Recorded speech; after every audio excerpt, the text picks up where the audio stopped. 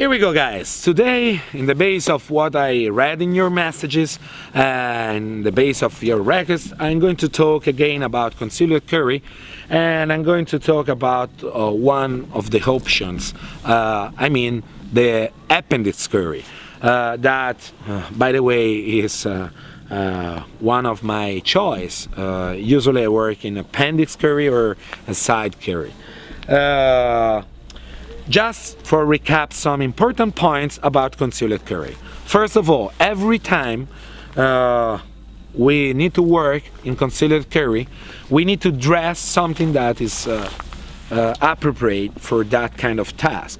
We need to dress something that is appropriate also for the weather, because if I am going on summertime or in a very hot environment with a jacket, I bring the attention on me. If I will work with a t-shirt in a cold environment, I bring again attention on me, because probably all the people dress a jacket and I'm the only one with a t-shirt. But every time I need to work in concealed carry, I need to choose and to study which kind of clothes I can dress for have the proper clothes for the environment and the proper clothes for arrive fast and easier to the gun. Now, I shown you on the last video we talked about concealed carry with the jacket. Okay, and a lot of people ask me, hey Zero, can you show us how we can work with a lighter clothes? Perfect. Today we are going to work, even if it's just a little bit cold here, we are going to work in with a t-shirt.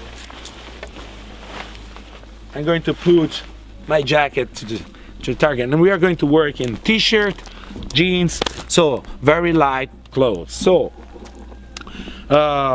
remember that there are a lot of options for concealed carry. We can work in appendix carry, side carry, 5 o'clock, back carry, crossover. So there are many options. Every option have pros and cons.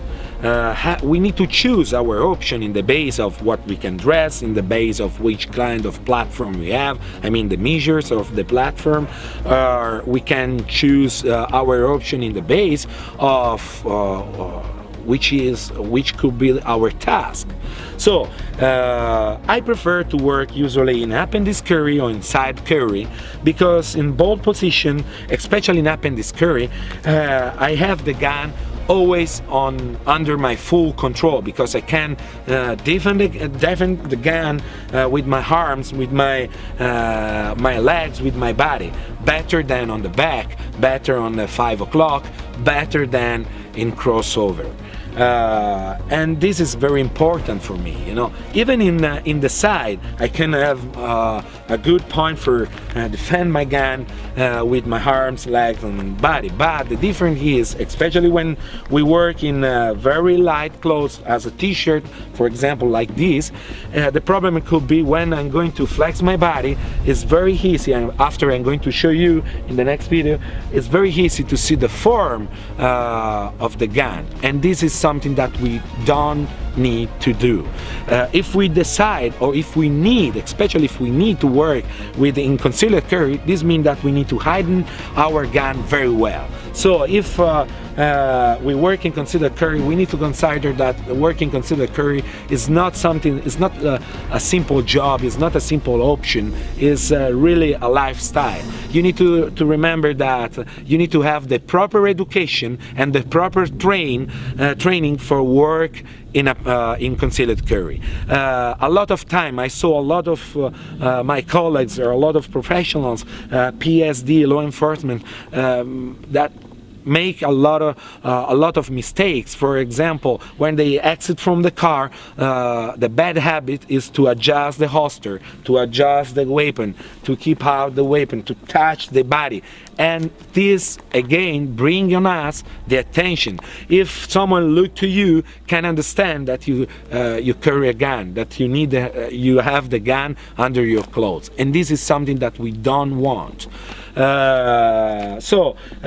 This is very important, as is important that it's not, you can choose appendix carry, side carry, or one of the other options, but you need to be sure that after you're going to train exactly for in that option, for build your mechanical memory in that option, because it's very important under stress. You know, one point is that you are going to on the range relax, you use you train yourself for engage the target, and you enjoy that time. Another point is to be on the road, on the street, in a crowded environment, something happened under stress, and you need to use your gun for defend yourself, or for your job, or for defend someone else. There, if you have not a good mechanical memory, if you didn't build a proper mechanical memory, you can't have the proper reaction. And remember, action is almost time faster than reaction, and everyone work in the proper side of the line start on reaction almost time. So we need to be fast, we need to be efficient on the target, we need to be sure in what we do. Let's talk about this option, concealed carry, appendix carry. First of all, I'm going to show you the gun is no mag inside, fake barrel on the gun, so the gun is safe and clean. Now, I'm going to show you 3 different options for grip, in this case a t-shirt for grip the clothes, and arrive to the gun for have the engage. Option 1. Natural option. You see, this is the form of our hand, and this is the stronger finger that we have in the in our hand.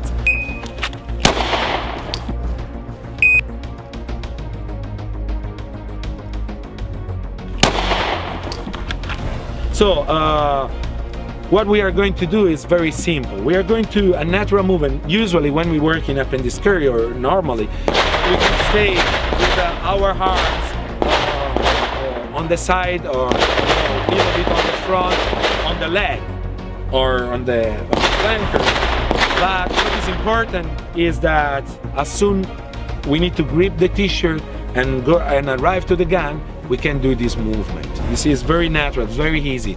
I'm going to insert my thumb finger, and the t-shirt is going in a natural position of my hand. I just need to put a little bit force on my thumb finger for keep out, and here I arrive soon to the gun. So option 1, again, I show you, I can insert my finger, you see, very easy, and at the same time I'm going to grip the gun and come out. Now I'm going to show you, and after I'm going to show you in live fire this kind of option. So again, option 1, insert your fingers, slow motion, keep out your t-shirt and arrive to the gun. This is a natural position. We start to enter in the appendix area near between our leg. In this point is easier to insert our thumb finger, and then 45 degrees and take out the t-shirt straight to the gun. 0.98.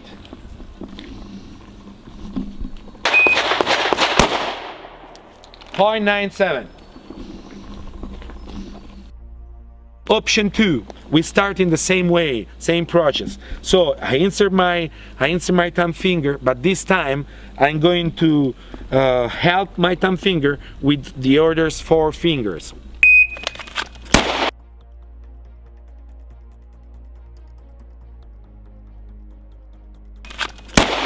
Why? I use this option when I dress something that is heavier than a simple t-shirt, when I dress something that can have an elastic band, like a hoodie for example, or some clothes that are heavier than a simple t-shirt. So in this case, I start with the thumb finger, then I pass on the 4 finger again. start with the thumb finger, pass with the forefinger, and then gun. Again, thumb finger, pass the t-shirt, up, gun. What is important is the head need to remain on the area, on the target, on the head and the eyes. They need to be on your environment and not on your holster. Never put your head down, never lose the control of the area. Okay, now option 2, remember, thumb finger, forefinger.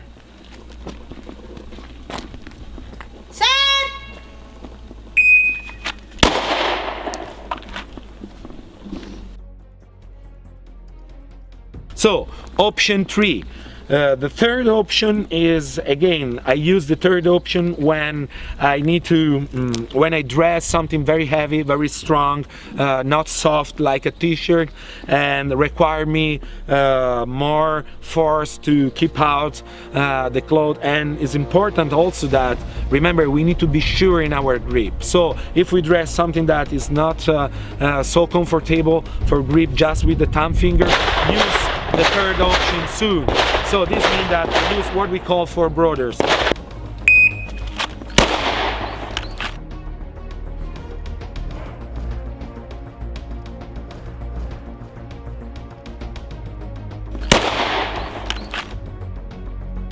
use the four fingers for grip the t-shirt, up and go.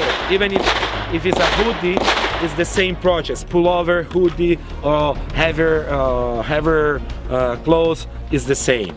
I saw a lot of time different instructors that prefer another way. I mean that they prefer to use the strong hand and keep out and going straight to the gun.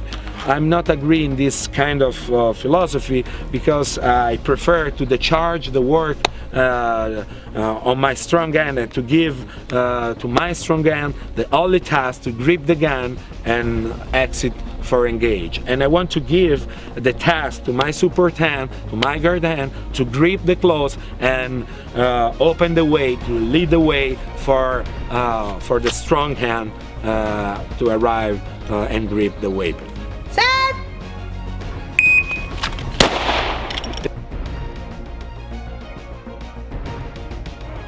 This is my opinion, and these are the three choices that I can have in concealed carry, in appendix carry, with this kind of profile, with a simple t-shirt.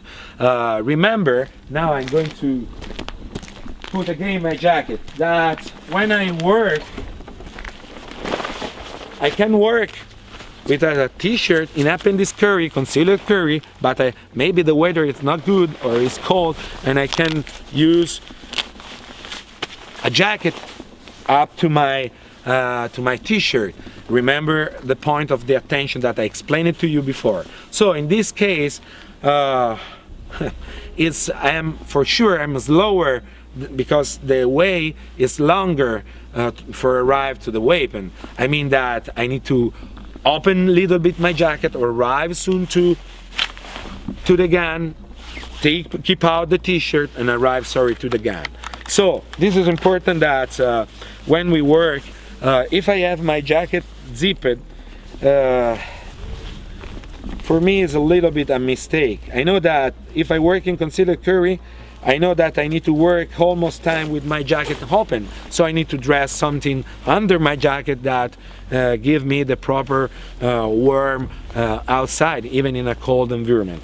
So if I have, remember another big point, when we dress a jacket that have a ring of cord, of rope like this, for example, keep attention when you have, when it's in the below part of the jacket, because it's possible that when you exit with a gun, especially in side carry, your gun is going inside your the ring, and this is very dangerous. So when I work with the jacket, I need to remember that I use for sure the third option, the four brothers. I can go straight to the t-shirt.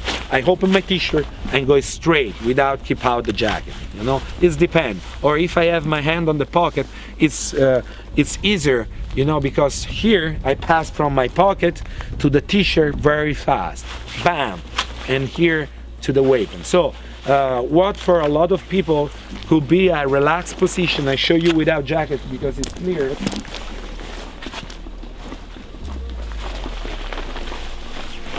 When for a lot of people this could be a really a relaxed position, keep attention, because here is not a relaxed position if I carry in appendix curry again, because here I can be very fast to engage because my hands are already in the proper position. Here I can come out very fast. Here we go. So let's try all of these three options on live fire, and we are going to work with timer for have the good parameter.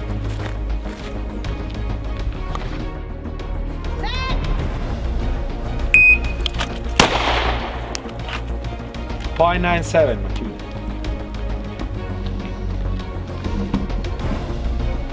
Set. 0.91.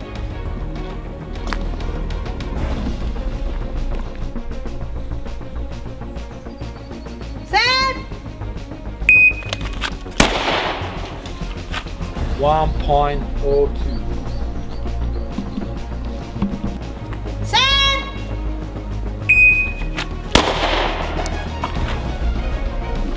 0.97 on the groin.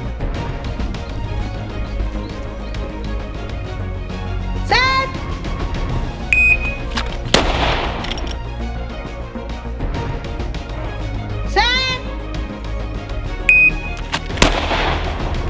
0.84.